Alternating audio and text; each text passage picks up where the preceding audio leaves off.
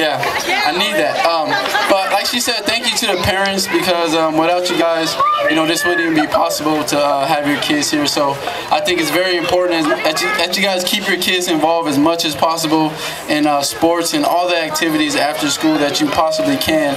I'm a proud supporter of After School All-Stars, just because, like she said, growing up as a kid, I grew up in a low-income housing, the projects in Colton, California, really bad neighborhood, really low income, and sports was my outlet.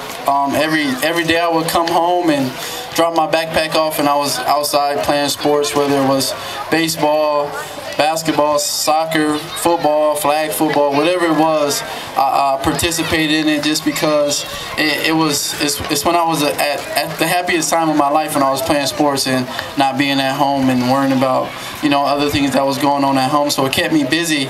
And as I got older, you learn that school and sports, they go hand in hand, because without school you can't play sports. And you know, so you need to go to school and you need to have good grades if you want to play sports. And I love sports so much that it encouraged me to do good in school, and that's how I was able to get a scholarship, like she said, and go to USC, and then get drafted to the San Diego Chargers.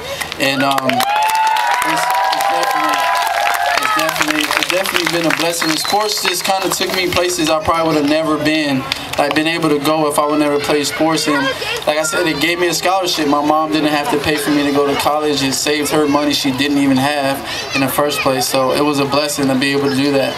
And that's why I'm a proud supporter. I think it's very important. And you guys get to stay active and get muscles and stay strong and stay young as possible, the much you guys do. So I just thank you guys for having me, Volkswagen.